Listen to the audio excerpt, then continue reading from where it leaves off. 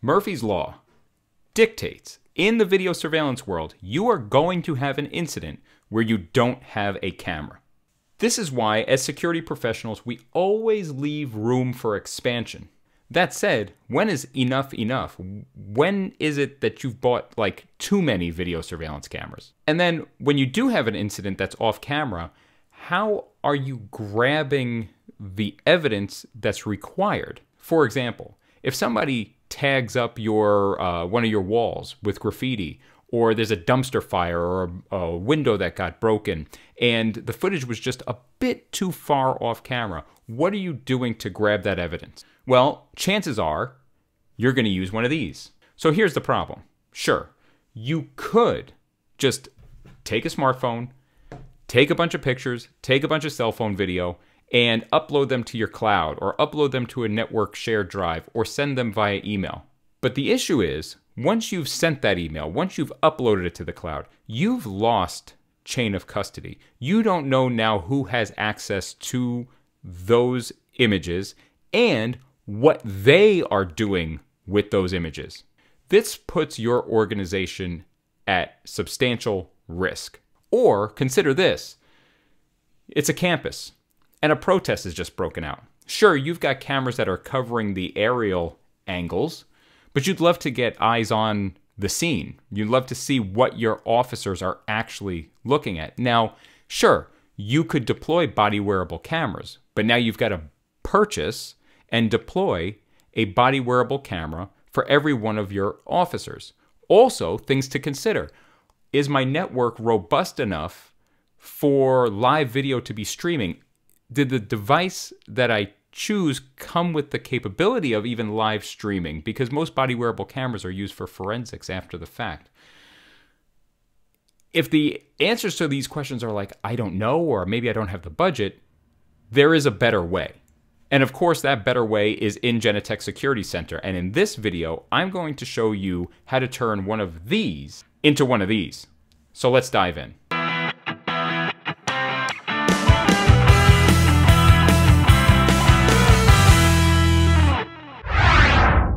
So let's jump into Config Tool first, and I'll show you where you need to go to set all this up.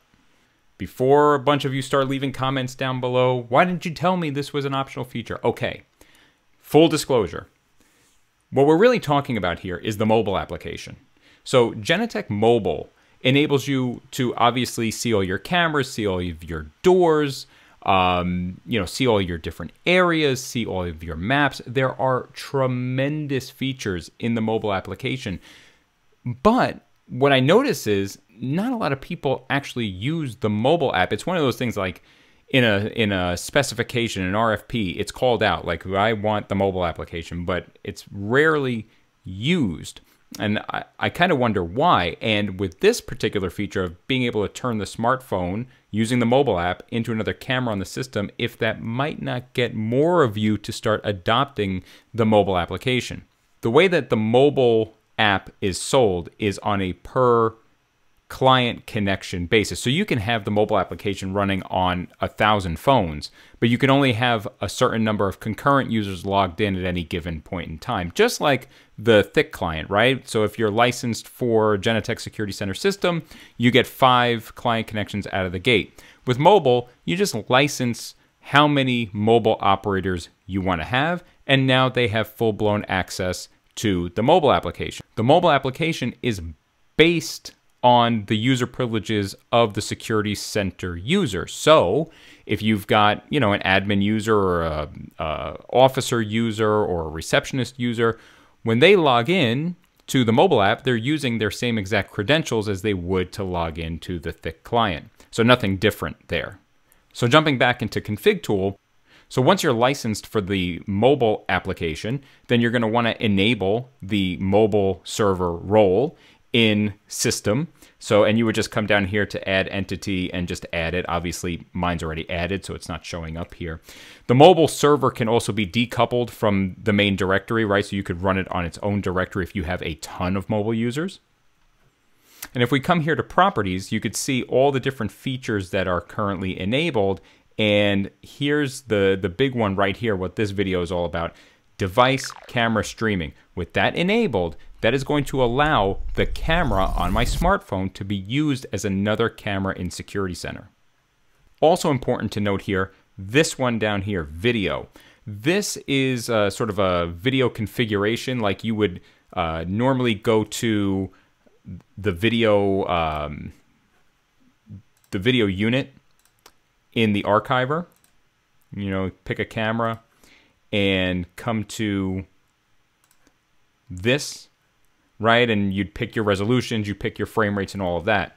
In system, if we come over here to this little cog, you can see what are the Wi-Fi video settings. Well, we're going to use this resolution and this frame rate. And what are our settings over cellular? You know, maybe we want to go with a lower resolution and lower frame rate.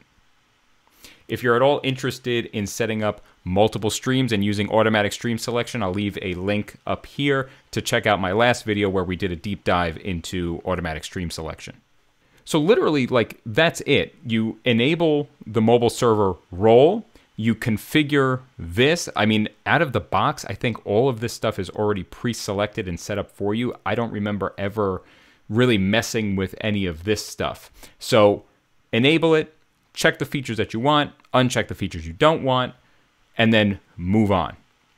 So now jumping back into Security Desk, the first time you turn on a mobile video unit or a smartphone camera, a new entity will appear.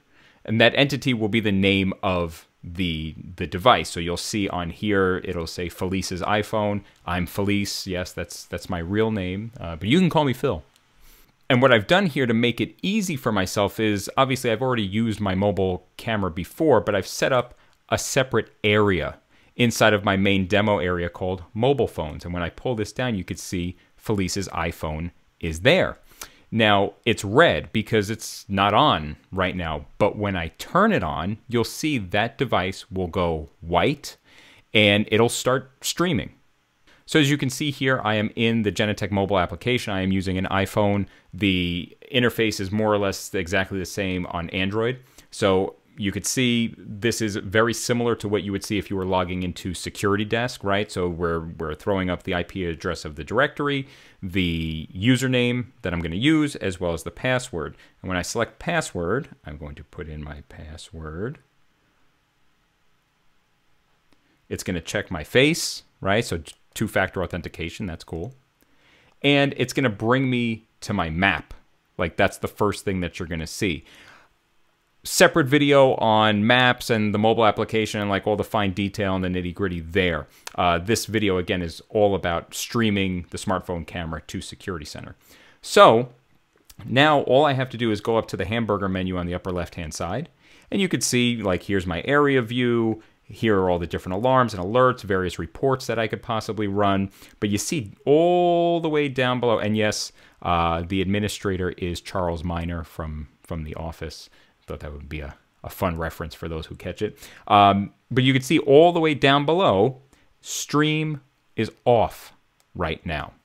And you can see next to it, hot actions. So separate video, I'll throw a link up top as well for the video that I did on custom hot actions, so we can run our hot actions right through the mobile application. That's cool. Or enable threat levels from the mobile app, so we can initiate panic events, threat levels of all different shapes and sizes right from the mobile application.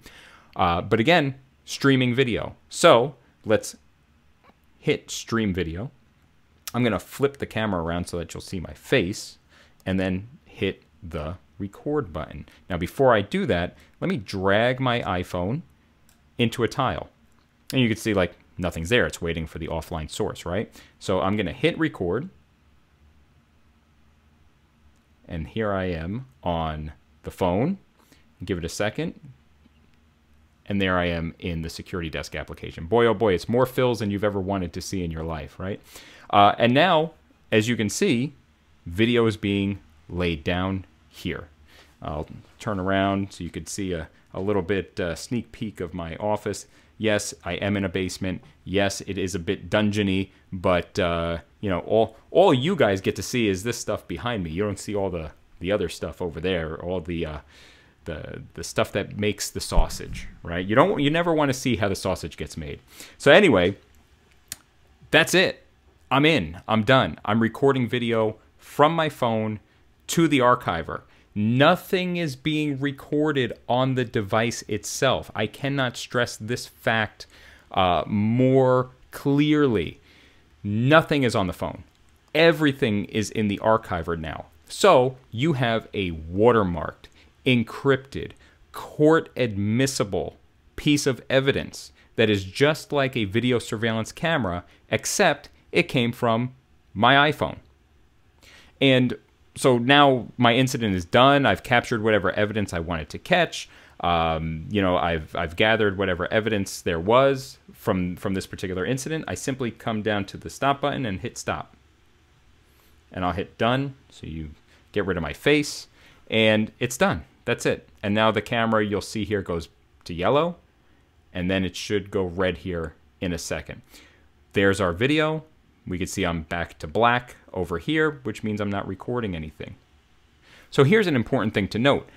I can, just like with any other camera in the security desk application, I can have specific actions to occur that will bring up and change my field of view. So, theoretically, during a threat level event, I can have the system automatically push specific mobile phone views into my operator's field of view. So I don't need to even look for the camera. It will automatically pop up in my field of view.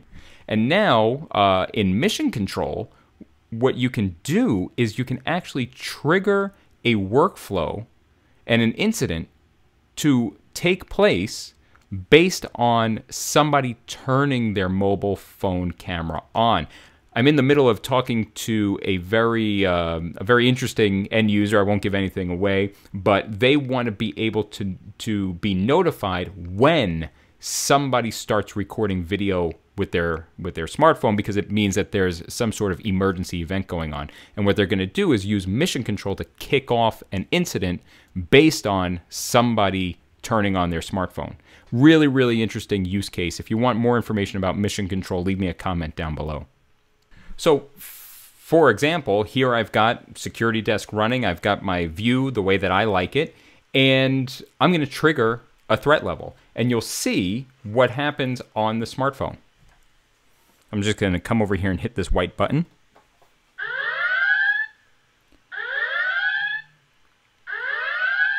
So you just heard a bunch of red alert sounds from the Starship Enterprise. Yes, I am a Star Trek fan. Kirk or Picard?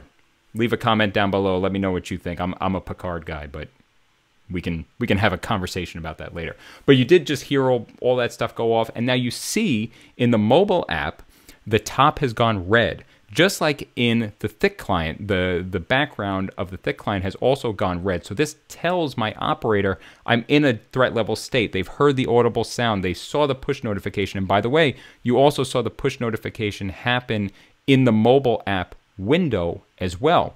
So we're telling people, hey, you've got an incident going on. And then the other thing that you see is in tile number 3 here, we've pushed this phone to a tile. So now, if I come back to my mobile app, turn my stream on, and hit record, here I am again, and momentarily, I should show up on security desk. And there I am. So without the operator having to do anything other than be sitting there and responding, they're getting actionable intelligence from their security officers that are on the ground at the incident. So this wouldn't be an episode of the Inside Track if I didn't leave you with one bonus feature. Again, mobile app based. I will do an episode that's 100% dedicated to the mobile application, but again, this is one of these features that I feel like not everybody knows all that much about, so I wanted to put it out there. The bonus feature is about controlling your doors in the mobile application. What do I mean by that? Well, in the main application, in Security Desk, if I click on tile number 2 here, I can see that the door is closed and the door is locked. And let me get rid of this so we're not distracted. The door is closed and the door is locked, and I can unlock the door right from here, and I see the door manually open, right? This is the run-of-the-mill stuff you do in Security Desk. Well, what if I told you you could do the same thing from the mobile app? come up to the hamburger menu. I'm going to go to my area view. Dunder Mifflin, New York, main floor, front door. So we could see that the areas still carry through just like as if I'm in front of the thick client. But you can also now see the status of the door. The door is locked. The door is closed. If the door opens or the door is unlocked, so I'll unlock it from the mobile app, there we go. We see that the door is unlocked, and then in a second here, it should go back to locked, and now it's locked. And you also see that we got that notification in the thick client as well. And there's a log in the audit trail that says the admin user from the mobile application is the one that unlocked that door at this date and time. And we can also see down below the two cameras that happen to be associated with that door. So every event that happens on that door automatically has the video associated with that event tagged to these two cameras. That's like your basic run-of-the-mill security center functionality. But it's nice to see that I can actually look at those two cameras right from here. You'll also notice I could set the door in maintenance mode if I wanted to. Or I can override the unlock schedule. So I'm going to say I want to keep the door unlocked for a specific duration for the next 5 minutes. And we can see unlock, overridden, and of course there's a record of this in the audit trail as well. If you're off-site and the UPS driver happens to show up at an inopportune time, you're not there, log into the system from your mobile phone, unlock the door, verify who it is because you could see them on the camera. This again is one of these fantastic features that's ported over to the mobile application that I feel like, again, not many people are using. If you knew that these features were available in the mobile app, I think we'd see better adoption of mobile app users. So, mobile app, turning your smartphone into a security camera. Incredibly easy to do. All you have to do is license for the mobile application. All it takes is one license to turn on the mobile server role. Once that role is enabled, you can start recording from your smartphone. If you'd like more information about this, I'll throw a link down below to the product page for the mobile application on the Genetec website. Of course, all of my contact info will be down below as well. Shoot me an email or give me a call. Let me know if this is something that you'd like to learn more about, and I can hook you up with your local Genetec account executive.